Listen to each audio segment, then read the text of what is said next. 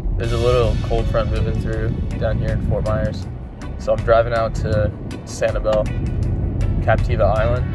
It says like 2.5 feet at 6 seconds, which isn't awful for here, but the way that the swells move in with like no deep water, like 2.5 feet could be knee high, could be chest high. It just depends on the way the swells picked up because it's real finicky. But the tide's low, so hopefully the swell will pick up on that sandbar pretty well, and with the wind going straight offshore in that direction.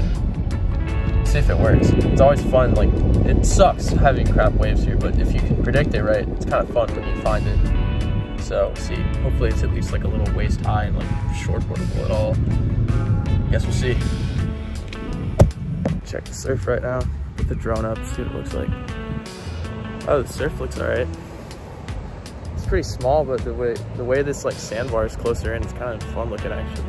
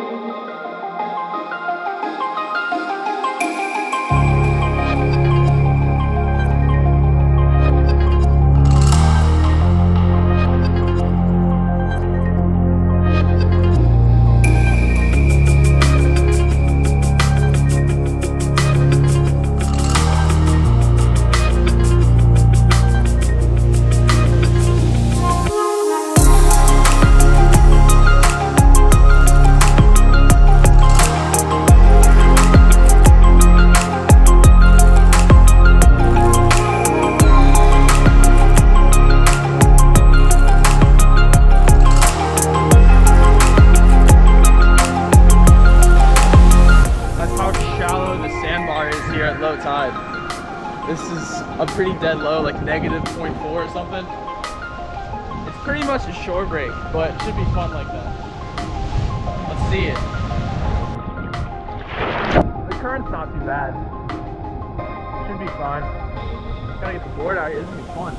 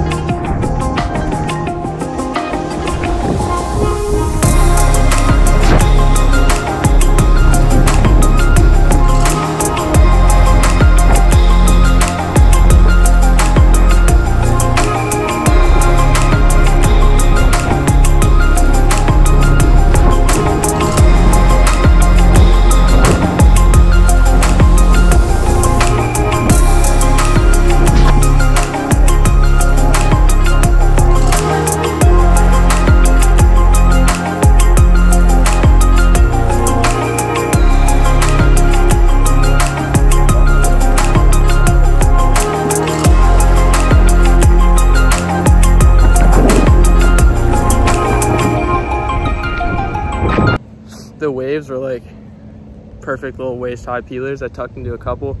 GoPro died after a little bit, but it's all right. I mean, most people don't come out here for surfing. They come out here for the shells and the sun and the just beautiful nature. But the waves sometimes, a little fun. A little cold front morning, the wind dies. So I'll take it. It's definitely a sesh.